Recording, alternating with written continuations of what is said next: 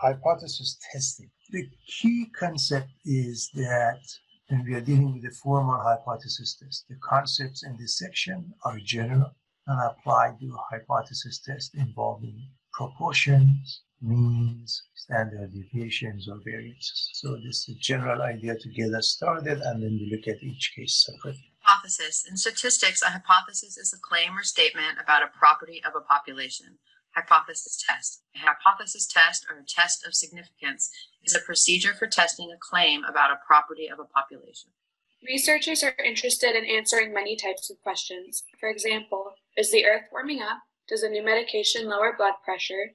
Does the public prefer a certain color in the new fashion line? Is a new teaching technique better than a traditional one? Do seatbelts reduce the severity of injuries? These types of questions can be addressed through statistical hypothesis testing, which is a decision-making process for evaluating claims about a population. So there are a lot of applications. Look at this claim and this example. 2,000 consumers were asked if they are comfortable with having drones deliver their purchases. 54%, or 1,080 of them, responded with no. Using P to denote the proportion of consumers not comfortable with drone deliveries, the majority claim is equivalent to the claim that the proportion is greater than half, or P is greater than 0.5. The expression P is greater than 0.5 is a symbolic form of the original claim. The claim, the population proportion P is greater than 0.5. Among 1,009 consumers, how many do we need to get a significantly high number who are not comfortable with drone delivery? So when we read the question, we need to recognize that when we want to set up a hypothesis, and I will give you the steps. One of the steps, the very first one, involves writing the information symbolically, known as the null and alternative hypothesis. As you can see here, if we get 1,020 or 51%, it's just barely more than half. So 1020 is clearly not significant. We're looking at just the percentage here. The result of 1,900 or 95% is clearly significant. What about 1080 or 54%? Is that significantly high or not? By the way, this is 2,000.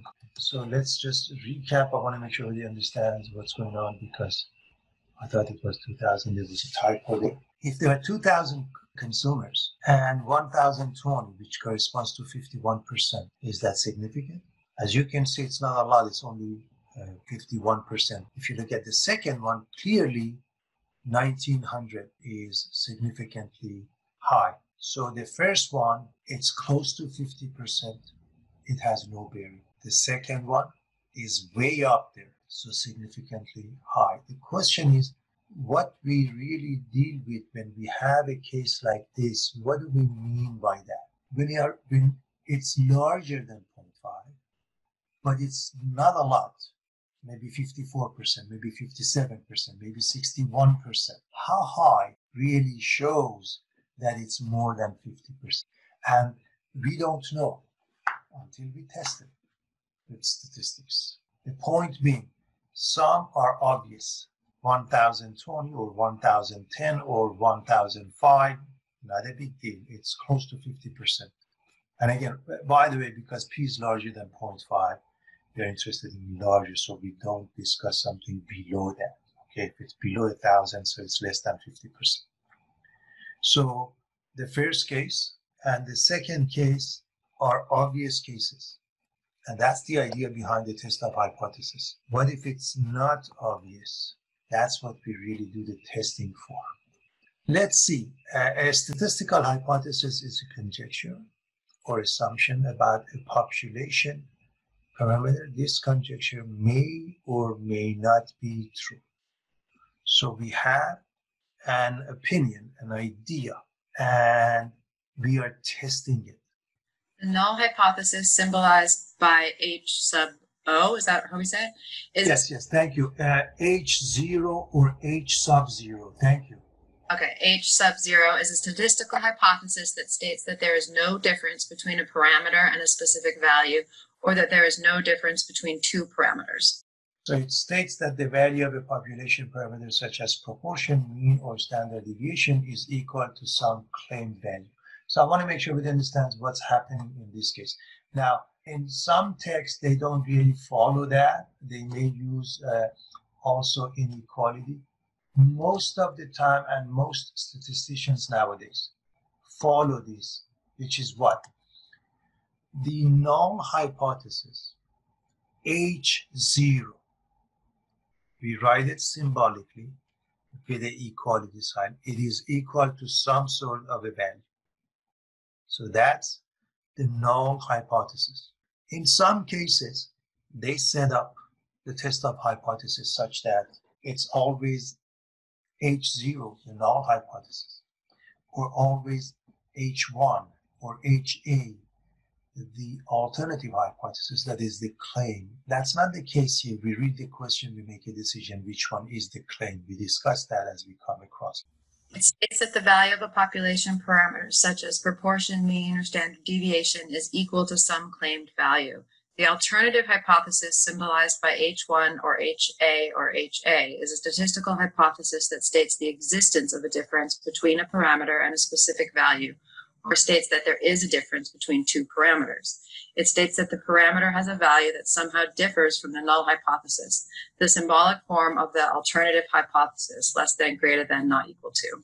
So, number one, notation H0 for the null hypothesis, H1 or HA. A, sometimes they use lower uppercase. A stands for alternative. Sometimes they don't even go with H0 and H1. They just write it, what it refers to. So I want you to see what's happening. When it comes to H0, the equality sign is used. Some texts do not follow that. In the case of alternative, we use one of the inequality signs, less than, greater than, not equal to. That's what we do here. Two-tail test, left tail test, right tail test. So I want you to look at the right side and the graphs. Two-tailed test, as you can see, takes the inequality sign. So this is a two-tailed test. And it takes the inequality sign. And it has two tails. What are the tails? If we go through the process of calculation, and when the procedure is done, we end up with the test that is in those tails, we reject the null hypothesis. Look at the second one and the third one. First of all, both of them are only one tail test. The second one is left tail test, and it uses less than. And the last one, right tail test, uses the symbol greater than. And so what we are looking at, so we have a value here. We have a value here that is separating the middle part, which is an acceptable region, from the tail region, which is the critical region, or the region that will be rejected. Here's another one for the left one, and here's another one for the right one. Those are called critical values. So what does the critical value or values do? They separate the two regions, critical regions and non-critical regions. The critical value CV separates the critical region from the non-critical region. The critical or rejection region is the range of values of the test value that indicates that there is a significant difference and that the null hypothesis should be rejected. The non-critical or non-rejection region is the range of values of the test value that indicates that the difference was probably due to chance and that the null hypothesis should not be rejected. And finally, two-tailed test. The critical region is in the two extreme regions, tails under the curve. Left-tailed test. The critical region is in the extreme left region, tail under the curve. Right-tailed test. The critical region is the extreme right region, tail under the curve. What do we mean by that? Look at the first one, a two-tailed test. Left and right. Those tails that are just shaded in blue are critical regions. That means when we go through the process, if the test statistic ends up being in one of those regions, we reject H0. Look at the next one. It's on the left side. By definition, we call this a left tail test. So right here. The last one is a right tail test. So basically, wherever the tail is considered to be the critical region. Identify the null and alternative hypotheses. A researcher is interested in finding out whether a new medication will have a side effect on the pulse rate of the patients who take the medication. Will the pulse rate increase, decrease, or remain unchanged after a patient takes the medication? The researcher knows that the mean pulse rate for the population under study is 80 beats per minute. So all we want to do is identify the null and alternative hypothesis. Remember, the way we are going to do it here is that the alternative is the one that takes a sign which is not equal, less than, or greater than according. So let's see what we want to find out. So the researcher knows that the mean, okay, so first I want to look at is this mean. The moment we see mean, that means mu. By the way, the test of hypothesis is only and always about the population parameter, not sample statistics. Why? Because sample statistics, we can just come up with a sample and come up with the sample statistics. It is the population parameter that we are looking for most of the time we don't have access to. It is always about mu. So therefore, you have H0 and H1 involving mu. For the population under study is 80 beats per minute. So that means mu must be 80. That is your H0. Now, what is your H1? Well, it's either less than that, larger than that, or not equal. So when we go and read further, okay, going back, will the pulse rate increase? That means larger. Decrease, that means less than, or remain unchanged. Because of all of those, that means not equal. So H0, mu is 80. H1 mu is not 80. And this is a two-tailed test. We are just warming up to be able to do a complete test of hypothesis from A to Z. Invents a chemical to increase the life of an automobile battery. The mean lifetime of the automobile battery without the additive is 34 months. Now, again, we're looking at the mean, so mu. What is the mean or mu equal to? 34 months. So H0 mu is 34. Going back, rereading the question. The chemist invents a chemical to what? To do what? Increase. That means greater than 34. It's a right tail test. So you read and reread the question, making sure you use the proper notation. It is about the mean, so you use mu. It is supposed to be 34, mu is 34. The chemist wants to say what he's done is going to increase the life of a battery, then it's the right tail test. A contractor wishes to lower heating bills by using a special type of insulation in houses. If the average of the monthly heating bills is $70, the hypotheses about heating costs with the use of insulation are. What symbol are we using? Mu. So you're looking for the vocabulary that gives you the symbol. Average, mu. It's supposed to be how much? So mu is equal to 70. H0, mu equals 70.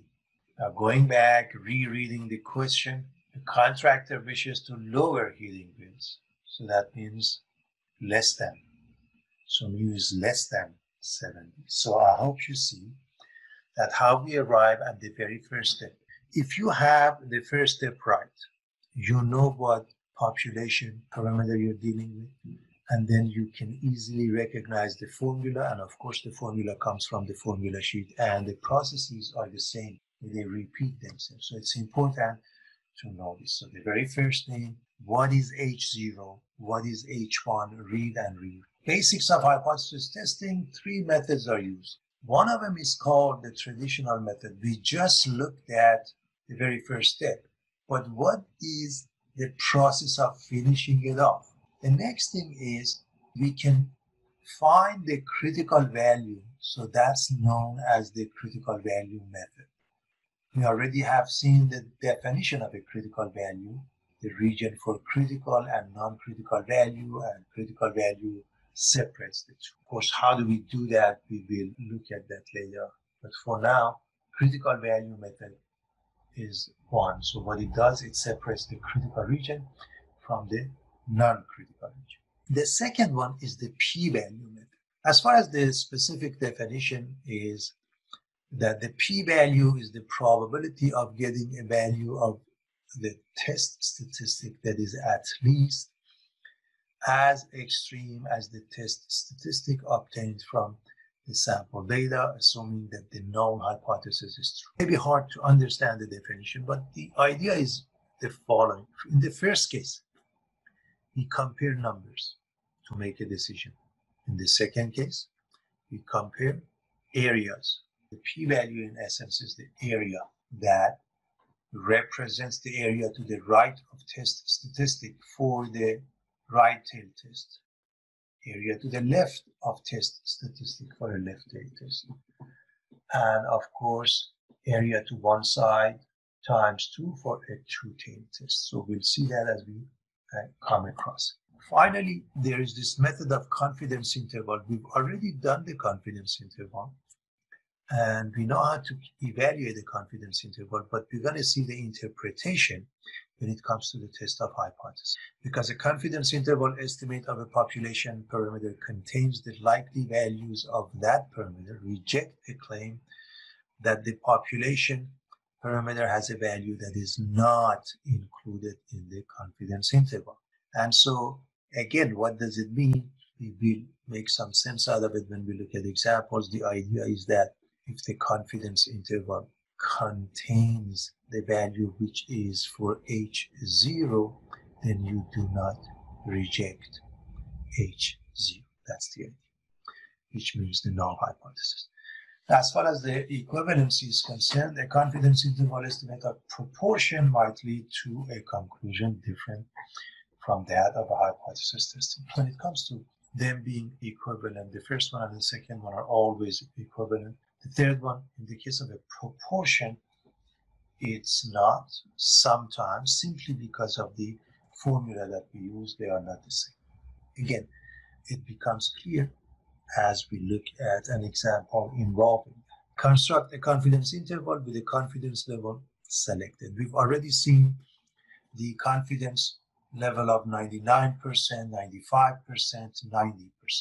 It's important that we normally go with those values. Now, corresponding to 99%, and then if you're dealing with a one-tail test or two-tail test, when we look at alpha, which is called the significance level of the test, alpha is considered the significance level of the test. It is also known as the probability of making type 1 error. A two-tail test and a confidence interval, they are complementary. So if you have a 99% confidence level, alpha is 1% for a two-tail test, they are equivalent. 95% is 5%, 90% is 10%. That's very straightforward. But what if you have one-tail test? Understand the case of a one-tail test. If you have a 99% confidence interval, then it doesn't work with that 1% because that 1% must be on both sides. Now, if we go with a one-tail test, alpha 0.01 corresponds to a confidence level of 98%. Why is that? Because if you have a test of hypothesis alpha is 0.01, you don't want to remember the end points. This is 1 minus alpha, and the tails, each one is alpha over 2. Now again, it becomes clear as we look at some example. So I don't want you to worry about that too much for now. In some text, it used the original claim to create a null hypothesis H0 and an alternative hypothesis H1. It really depends on the text that you're using. But as I mentioned, there is no limitation. You can, whatever the claim might be H0, might be H1 according to the question that we come across. So we don't want to get bogged down by that. When a researcher conducts a study, he or she is generally looking for evidence to support a claim. A claim can be stated as either the null hypothesis or the alternative hypothesis. And that's really the idea here. Some authors and some texts specifically go for one. But over here, either way is fine. We don't have to force the claim to be the null or alternative hypothesis. It is what it is. So it could be the null, could be the alternative. We'll see. After stating the hypothesis, the researcher's next step is to design the study. A, the researcher selects the correct statistical test, such as Z, T, or X squared.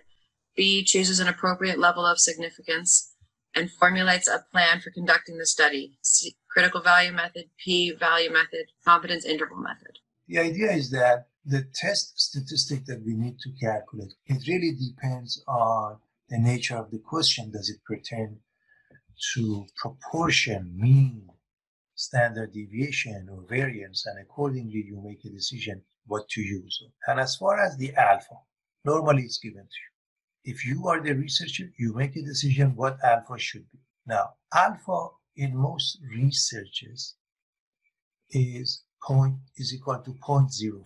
Normally, remember, that's good enough. The concept of 95%, the usual. But when it comes to medicine, for example, then you want to be more careful. So it's more extreme. So 0.01 maybe, or 0.001 for that matter. And so when we have the plan, we go with the critical CV, short for the critical value method, p-value method, CI, or confidence interval method. A statistical test uses the data obtained from a sample to make a decision about whether the null hypothesis should be rejected. The numerical value obtained from a statistical test is called test statistic, or value. The null hypothesis may or may not be true, and a decision is made to reject or not to reject it on the basis of the data obtained from the sample. So the idea is this: we go through the process, and the process involves the very first step we've already discussed, H0 and H1, and then some calculations. The calculations, they involve one of those methods, the critical value method, the p-value method, the confidence interval. And so with that in mind, we come up with a statistical test, which again depends on the nature of the question, whether it's dealing with a proportion, mean, or standard deviation or variance. You calculate that, then you compare, and you make a decision. Your decision has really a few parts, but the very first part and the most important part that has got to do with your calculation is that the null hypothesis, H0, may or may not be true, and a decision is made to reject or not to reject. So the very first step is rejecting or not rejecting H0. Here's an example. Finding the critical value for alpha equals 0.01 for a right tail test, left tail test, and a two tail test. Anytime we want to do that, this is using a specifically Z table that we've been told. Anytime we want to do that, you want to come up with the graph. So if you're looking at part A, alpha is 0.01 and it is right tail test. Graph it. So the right tail contains the area of 0.01, and that's the critical region. That's the rejection region. And the rest of it, 1 minus 0.01, is on the left side. Now all you have to do, find this Z value from the table. Looking at a table, you want to go for the positive Z score, and you want in the Z table, in the body of the Z table, you're looking at 0.01 on the right. That means 0.99 on the left. And you want to look up the Z. I give you the answer, then I expect you to work on it a little bit to make sure you're comfortable with the table. So Z becomes 2.33. 2.33 may not be there. You may have to go somewhere in between. I'll discuss that with the table in a moment.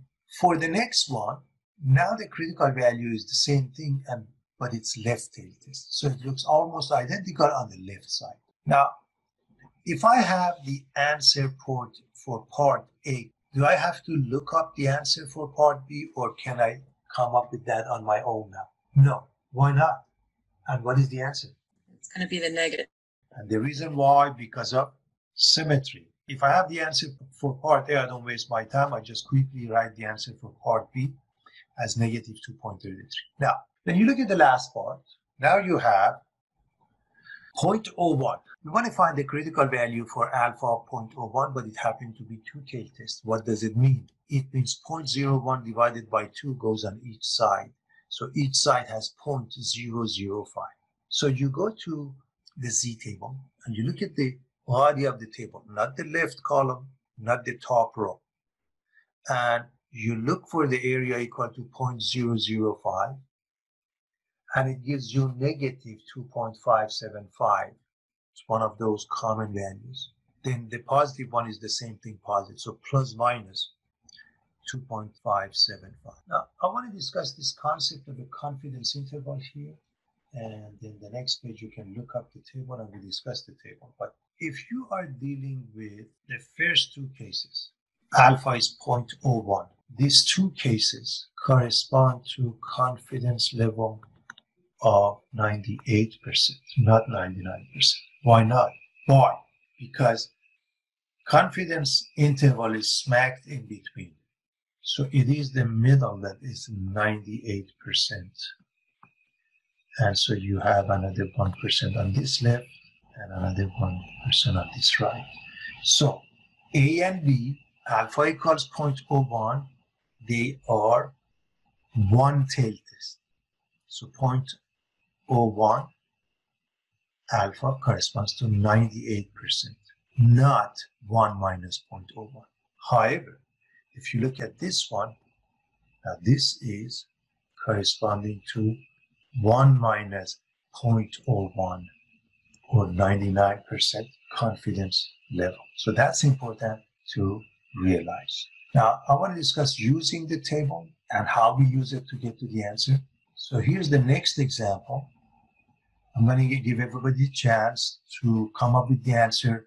I want you to look up the table. So we want a left tail test to be alpha 0.1. That means this area is 0.1, and you need to look up the table. I will show you the answer, then we go to the table. I want to show you the answer for all of this first. So the left is the region which is known as a critical region or rejection region. We end up with negative 1.28.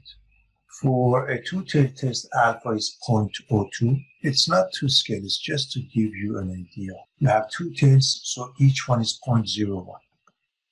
0.02 divided by 2. And you look up the table, and you end up with plus minus 2.33.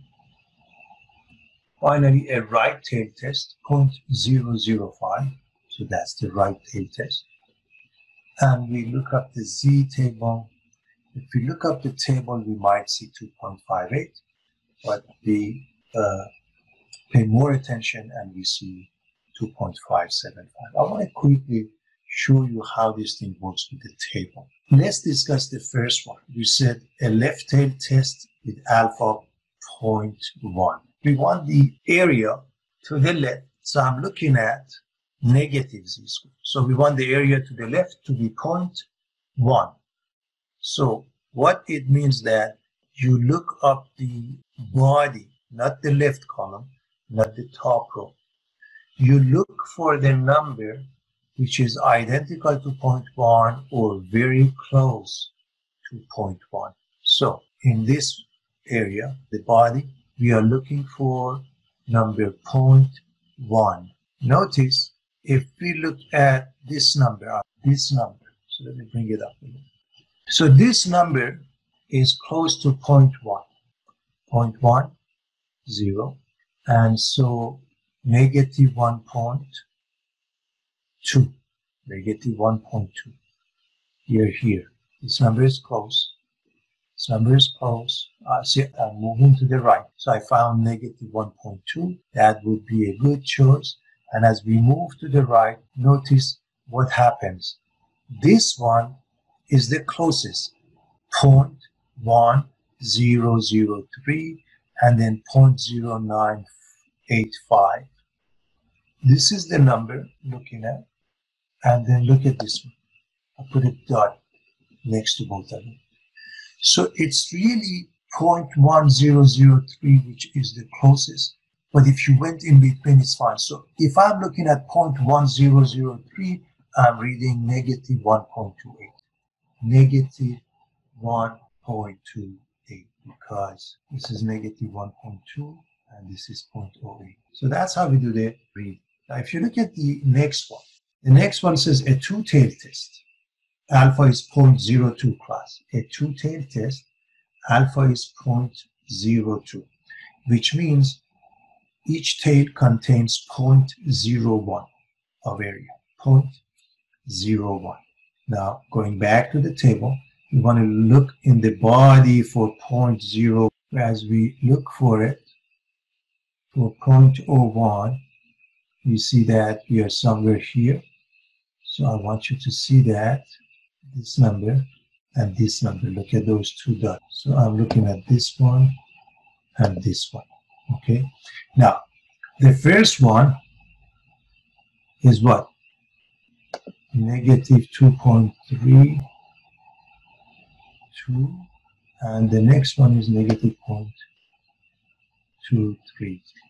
The second one happened to be close, but honestly, I would actually write plus minus 2.3 and in between 2.5. I'll put it up for you in a moment. We do the reading in this manner. We look at the body of the table, because this is the part sometimes students have a difficulty. And the last question on this page, this is the one. It's asking a right tail test with alpha of 0.005. So the right tail test is 0.005. It's the same as the left tail test being 0.005, and then you negate that, or you can go to the pause. It really makes no difference as long as you are comfortable with the concept of symmetry. So with that being the case, so take a look and see what happens. We want 0.005, so we have this number. Okay, I'm going to put next to 0.0051, and then this number 0.0049. Okay, now so that means negative 2.5 and then 2.57, between 7 and 8. Now take a look. In fact, I want you to look at this arrow. Look at this arrow, and let's come down. See, because it's one of those common numbers we come across, it's given to us negative 2.575. Now, because this is negative 2.575, this must be positive 2.575. And we have the answer. For this one, plus minus 2.33, I would use the number in between as it was discussed. I would use plus minus 2.325. As I mentioned, this is the one. If you go back to the table, I would choose plus minus 2.325. That's closer class in between, unless it's completely closer to one side. Let's type 1 error. Type 1 error. The mistake of rejecting the null hypothesis when it is actually true. The symbol alpha is used to represent the probability of a type 1 error. A type 1 error occurs if one rejects the null hypothesis when it is true. Rejecting the true null hypothesis, in short. The level of significance is the maximum probability of committing a type 1 error. Alpha is equal to P type 1 error is equal to P rejecting H sub 0 when H sub 0 is true. And typical significance levels are 0.1, 0.05, and 0.01. For example, when alpha is equal to 0.1, there is a 10% chance of rejecting a true null hypothesis. Thanks. I hope everybody understands what we are trying to do. First, concept of alpha, what it means. It is equal to the probability of making type 1 error. Type 1 error is defined as rejecting the true null hypothesis. And when you choose alpha, what it means, in this case, if alpha is 0.1, then there is a 10% chance of rejecting a true null hypothesis. And that's why alpha, normally researchers pick it accordingly. It depends on what the situation is. And in most cases, as I said, it's 0.05. If you're looking at situations that are more critical, you want to make that small. Type 2 error. Type 2 error. The mistake of failing to reject the null hypothesis when it is actually false. The symbol beta is used to represent the probability of a type 2 error. A type 2 error occurs if one does not reject the null hypothesis when it is false. Beta is equal to P type 2 error, P failing to reject H0 when H0 is false. So again, we really want to distinguish between the two. First of all, the probability of type 1 error, we say alpha. It's equal to alpha, the probability of rejecting the probability of type 2 error. That means failing to reject H0 when it's actually false. That is beta. I want to make sure everybody understands. When the null hypothesis is true, we shouldn't reject it. If we do, we are making a mistake. That's type 1 error. If it's not true, we should reject it. And if we don't reject it, we are making a mistake. That's called type 2 error, and that's equal to beta. 1 minus alpha is the confidence level, and 1 minus beta is called the power of the test. So we have the table here explaining the whole thing as far as type 1 error, type 2 error, the making the correct decision, confidence level in essence. So rejecting H0 and failing to reject H0, it explains here as to what's going on. So rejecting H0 when null hypothesis is true, we are dealing with. So rejecting when the null hypothesis is true is the type 1 error. Whereas fail to reject H0 when the null hypothesis is false. Please, describing type 1 and type 2 error. Example 5. Consider the claim that a medical procedure designed to increase the likelihood of a baby girl is effective so that the probability of a baby girl is p greater than 0.5. Given the following null and alternative hypothesis, write statements describing A, a type 1 error, and B, a type 2 error. Hint for describing type 1 and type 2 errors. Descriptions of a type 1 error and a type 2 error refer to the null hypothesis being true or false. But when wording a statement representing a type 1 error or a type 2 error, be sure that the conclusion addresses the original claim, which may or may not be the null hypothesis. H0, P equals 0.5, H1, P greater than 0.5, original claim that will be addressed in the final conclusion. With the test of hypothesis, symbolically we represent H0 and H1, and then for the explanation we can do the right. So what would be type 1 error? Remember, what is type 1 error? Rejecting the true null hypothesis. So with that being the case, we should be able to recognize the type 1 error. A type 1 error is the mistake of rejecting a true null hypothesis, so the following is a type 1 error. In reality, p is equal to 0.5, but sample evidence leads us to conclude that p is greater than 0.5. In this case, a type 1 error is to conclude that the medical procedure is effective when in reality it has no effect. Remember the meaning of type 1 error and discuss that symbolically, and then put it into words. So rejecting a true null hypothesis. A null hypothesis says p is 0.5, but if we reject that, and remember, we reject it based on the data, okay, sample data we pick. So that would be type 1 error. Now, what does it mean in words? A type 1 error is to conclude that the medical procedure is effective. That means p is larger than 0.5. Then in reality, it has no effect. And here's type 2 error. Type 2 error is the mistake of failing to reject the null hypothesis when it is false, so the following is a type 2 error. In reality, p is greater than 0.5, but we fail to support that conclusion.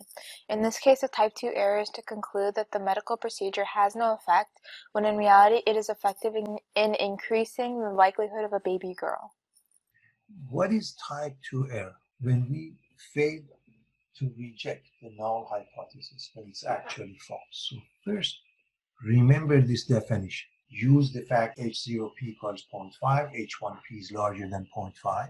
Answer that accordingly, and then do the writing. So a type 2 error is to conclude that the medical procedure has no effect when it actually does. That's the idea behind type 1 and type 2 error.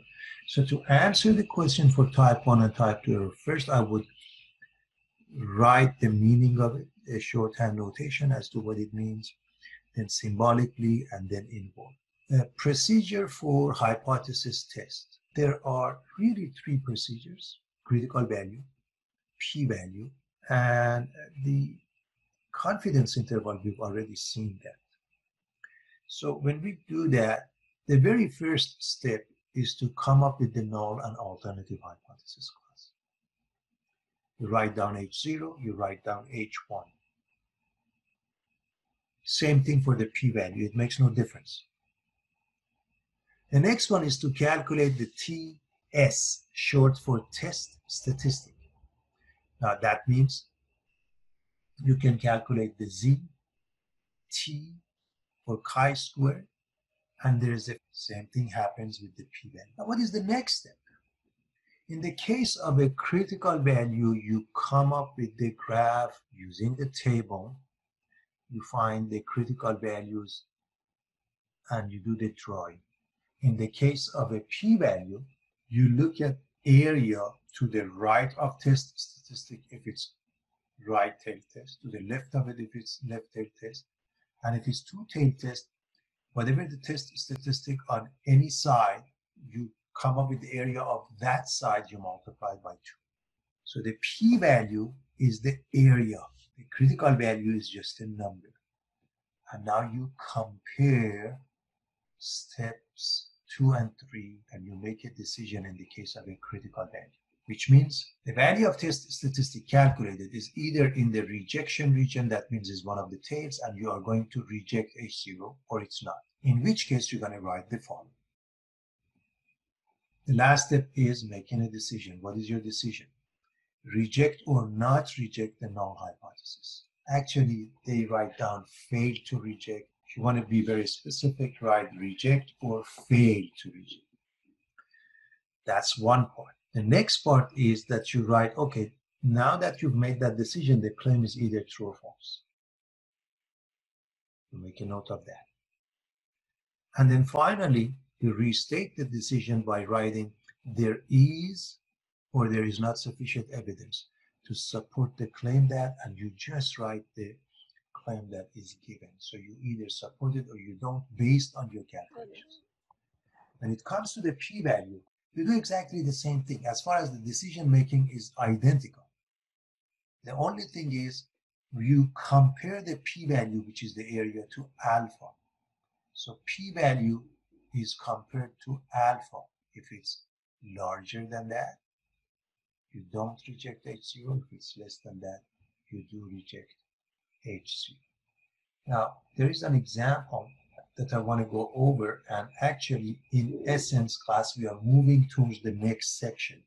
So I'm going to do that example here because we want to discuss the p-value and everything, and that's good enough. We will come across the same question in the next section, but it is worth looking at it twice, but when we do that next time, we do it fairly fast. So let's look at a simple example. 1,009 consumers were asked if they are comfortable with having drones deliver their purchases, and 54% or 545 of them responded with no. Use these results to test the claim that most consumers are uncomfortable with drone deliveries. We interpret most to mean more than half or greater than 0.5. Alpha equals 0.05. If you look at the top right in blue, that is the test statistic for proportion Z equals P hat minus P over square root of PQ over. What we need to realize is that either you're comfortable or uncomfortable. So that means yes or no. That means a proportion. That means a binomial distribution. Now, because you see even the formula Z, that means you're going to go with the Z table. That means you're going to approximate the binomial distribution by normal distribution, and therefore you want to check whether it's doable or not. So let's write what is given. So 1009, that's N, For those 1009, you want to see what's given, 54%. And we are given P equals 0.5. Remember that, it's mentioned here. So you are going to look at NP and NQ, making sure it's large. So we are dealing with a binomial distribution. N is 1009, P is 0.5. By the way, Q will be calculated as 1 minus P. Everybody knows that. NP and NQ are large. Okay, so we use normal distribution. And X is 545. So that's what they give us. Look at the very first step. Step 1, state H0 and H1. H0, you always use equality. Therefore, you are going to use H0 P equals 0.5. What about H1? Well, what are we testing?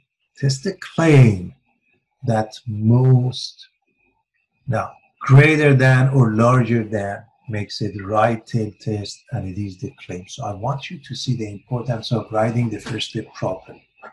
Number one, you know which population parameter you're dealing with. Number two, you realize it's right tail test or left tail test or two tail test. Okay. And number three, you would write the claim next to H0 or H1 accordingly. And I hope you see that in this step, it is H1 that is the claim. All right. Step 2 is calculating test statistic. Look at the top formula. We have to use that to calculate that. And we already have P hat equals 0.54.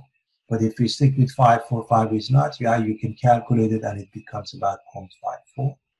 Now using this step, test statistic is P hat. You want to make sure you can access that and find out where the formula is in your formula sheet. And so P hat 0.54 minus P, which is 0.5, okay, divided by square root of PQ. What is P? 0.5. What is Q? 0.5. Divided by N. What is N? 1009. So this is the formula. And 2.55.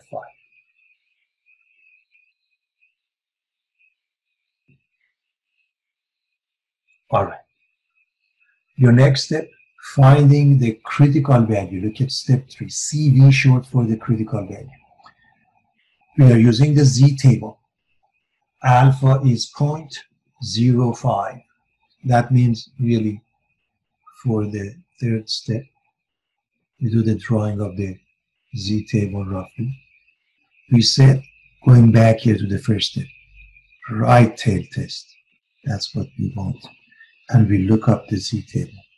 And that gives us positive 1.645. The next step is to make a decision. Now, when you want to make a decision, your data gives you the very first one, A, reject or not reject H0. I want everybody to pay attention to this. This is the one we are going to answer, and then we're going to elaborate. How do we answer that? If you compare this, so this is 1.645. What is my test statistic? 255. Okay. Now 255, I hope you see it's larger than 1.645. And it doesn't have to be to scale. It's somewhere here. It's way into the tail, into the rejection region. Look at this. Critical value is 1.645. And the Z is 2.55, way into the rejection region. So what do? Reject H0. I want to make sure everybody understands what happens next. If you are rejecting H0, that means you're accepting the claim. So you are not rejecting H1. You are accepting H1. That means the claim is true. And then you do the writing. So reject H0. All of your calculation is about this part only. This is the part that comes from your calculation. And now you do the writing. The claim is true because it's sitting not next to H0, rather H1. And therefore, there is sufficient evidence to support the claim that the majority of consumers are uncomfortable with drone deliveries. The writing comes from here. You just write it, just the way it is. And the way you write it is, there is sufficient evidence to support the claim, or there is not sufficient evidence to support the claim, and then you write from here. In this case, when we do the test of hypothesis, when we want to calculate the test statistic, it depends on what we are dealing with. Proportion, mu, sigma, or sigma squared. So we use this column known as test statistic. All of them are available to you. So if you're dealing with a proportion, your C is p hat minus p over square root of p cubed. If you're using with mean, mu depends on whether sigma is known or not. If it's known, z is x bar minus mu over sigma over square root of n. And if it's not, you use the t. Finally, if you're using standard deviation or variance, then chi-squared is n minus 1 s squared over sigma squared. Let's look at the concept of a p-value as explained here. So take a look at the idea of a p-value. It's either left tail test or right tail test or two tail test. If it's left tail test, area to the left of test statistic. That's your p-value. If it's right tail test, to the right of that. If it's a two-tail test, then when you calculate the test statistic, it could happen to the left or right of 0. So the area to the left of that, then times 2, or to the right of that, times 2. So when we go back to our question, remember the test statistic was 2.55. So this was test statistic, Z. So by definition, is the area to the right of it. And you compare that with alpha. The choice of alpha in that question was 0.05. If this one is larger than alpha, that means you're way into non-rejection region. If it's smaller, then you're into rejection region. So if it's smaller than p-value, you reject it. You reject H0. If it's not, you don't. So test statistic was 2.55. It was a right tail test, and we can come up with the z larger than 2.55 from the table, technology, you name it, and we end up with 0.0054. And it is clearly less than alpha of 0.05. So here's the decision criteria. If p-value is less than or equal to alpha, we reject. In other words, reject H0. If the p is low, then no must go. That's one way perhaps to remember. If the p-value is larger than alpha, fail to reject H0. I want to make sure everyone understands what's happening here. And that is, when you are looking at alpha, remember, if we go back to the critical value, okay, CV, Z was equal to 1.645, and this alpha was 0.05. The area is smaller. That means the critical value is in the rejection. The test statistic is in the rejection region, and therefore you reject HC. Finally, we don't want to mix up the p-value. Okay, let's look at the very bottom. P-value is the probability of a test statistic at least as extreme as the one obtained. In other words, p-value versus p itself, which is a population proportion. P hat, sample proportion. So we really don't want to mix them up.